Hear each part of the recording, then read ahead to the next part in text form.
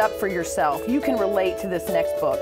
So this is Piecing Me Together, which is probably one of my favorite books I've read this year, and it's about a girl named Jade. And Jade realizes that if she's ever gonna get out of her poor neighborhood, she's going to have to kind of really push herself and do well at school, and education is her way out. And her mom kind of agrees with her, and she knows that she should take every opportunity that she gets. And so Jade actually gets the opportunity to go to this kind of fancy, prestigious school with a lot of really wealthy kids, and she lives in Portland. She takes a bus all the way across the city.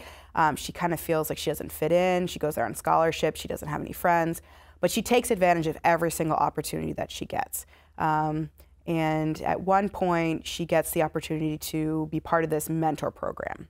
And she gets a mentor. She's supposed to, for at-risk girls. She doesn't really think she needs it. Her mentor's kind of a flake. She's kind of a mess. She's really a mess. And so Jade's like, why am I doing this? And she kind of suffers through it because her mom is making her stick with it.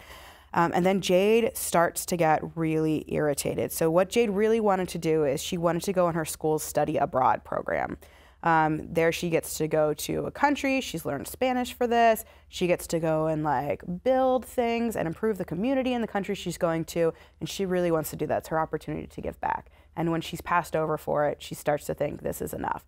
And this is when Jade starts to realize that she needs to speak up for what she believes in.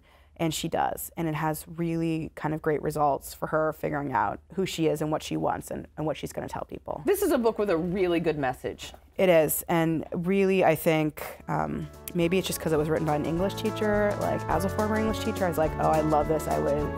There's so much to talk about with this one book.